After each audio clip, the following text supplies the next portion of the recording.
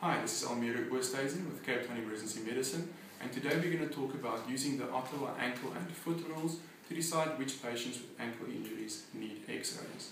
Ankle injuries are very common, and very few of these patients have bony injury that will show up on x-ray. The Ottawa ankle and foot rules aims to provide us with a set of objective criteria that we can use to decide which patients need x-rays and which patients do not. There are two important caveats when using the Ottawa ankle and foot rules.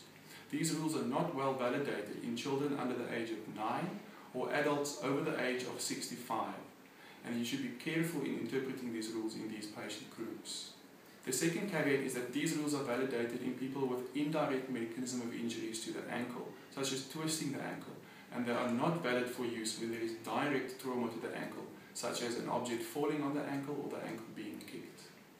The first component of the Ottawa ankle and foot rules is that a patient who cannot weight bear for 4 consecutive steps, both at the site of injury and also in your emergency center, should have a radiograph of the ankle and or foot done. If the patient can weight bear 4 steps, then you can evaluate the ankle and foot more closely to identify specific areas of bony tenderness which would lead you to perform an X-ray. When using the Ottawa ankle rules, we are trying to identify areas of bony pain or tenderness. And the first thing that we should look at is bony malleolar pain.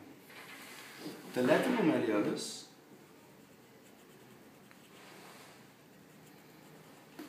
is the distal end of the fibula. To apply the rule, palpate for bony tenderness on the distal fibula or the lateral malleolus, and specifically along the posterior bony edge for about 6 centimeters up. If you have any bony tenderness in this area, proceed to doing an ankle radiograph.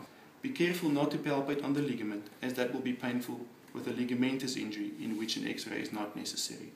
Also have a look at the medial malleolus.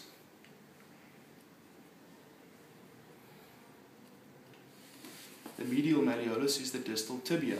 Again, palpate on the bony end of the medial malleolus and along the posterior margin for pain.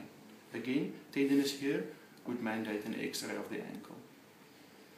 Expanding into the foot, there are 2 areas of tenderness to evaluate on the foot. The first is the base of the 5th metatarsal.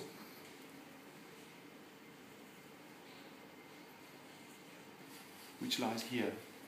The 5th metatarsal can be injured, usually an avulsion fracture, as the peroneal tendon which implants there avulses the tip off during an inversion injury. Tenderness in this area mandates additional X-rays of the foot. In the medial compartment of the foot, palpate the navicular.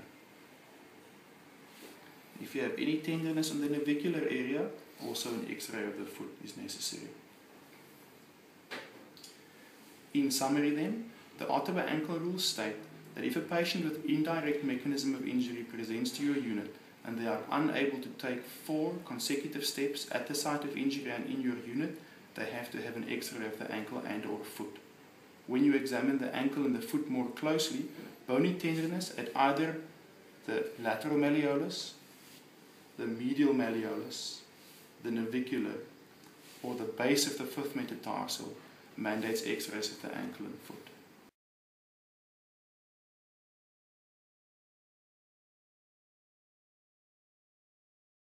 And that's it, an overview of the use of the Ottawa ankle and foot rules. Thank you.